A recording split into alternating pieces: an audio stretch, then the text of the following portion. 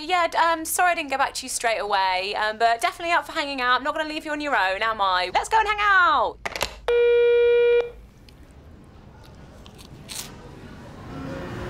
Thanks for coming today. That's okay. How you doing? I guess it's a bit annoying. Don't worry. Sometimes I wish I was single. I don't even know what's going on with me and Tom at the moment. It's like, I just find him quite draining. Like at the end of the day, when I get into bed, I'm like tired. Like after a hard day at work and then a trip to the gym and then making dinner and then seeing him, I get into bed and I like want to sleep.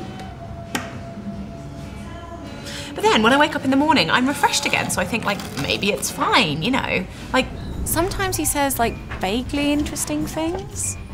You know, I think it's totally fine to like really fancy other people and like want to have sex with them. It's natural. Then maybe I want to marry him. And it's like, stop agreeing with everything I say. You know, just like be a different person. Anyway, sorry, enough about me.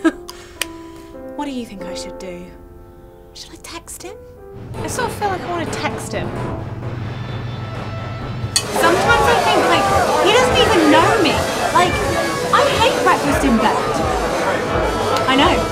You don't think I should text him? Yeah, I mean, I see your point, fine. Like, I agree with you.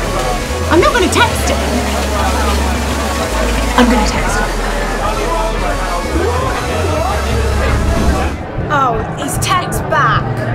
So predictable. Have a great night. Ugh, stifling. Look at me. He's aged me. I have been seeing him for 2 years and I am older. He's literally aged me. Don't want to end up alone. Like you. You know, he worships me. But I'm settling.